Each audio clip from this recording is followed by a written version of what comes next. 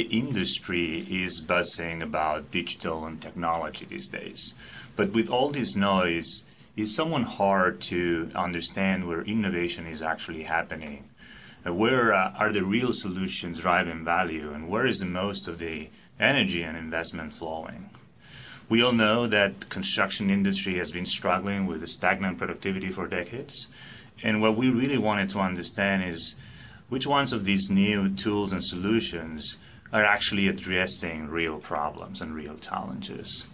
So what we did is we took a step back and we analyzed the whole construction technology ecosystem. What we were trying to really understand is, okay, where is the landscape today and where may be the next opportunity?